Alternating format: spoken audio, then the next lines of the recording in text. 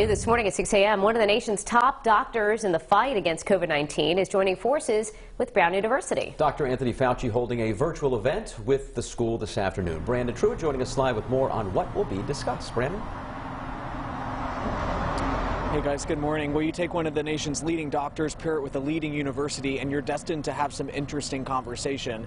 Brown University's School of Public Health is hosting this online forum. It's happening later this afternoon, set to discuss the coronavirus and particularly the challenges and responsibilities facing public health scholars in this pandemic.